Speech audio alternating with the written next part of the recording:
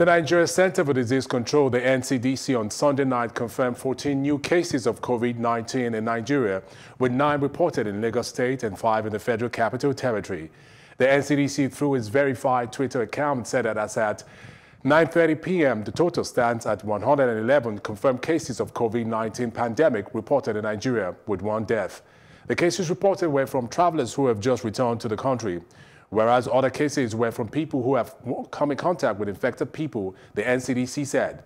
And the director of the NCDC, Ekweazu, assured that the center was working hard to expand its testing capacity for COVID-19 pandemic in the country.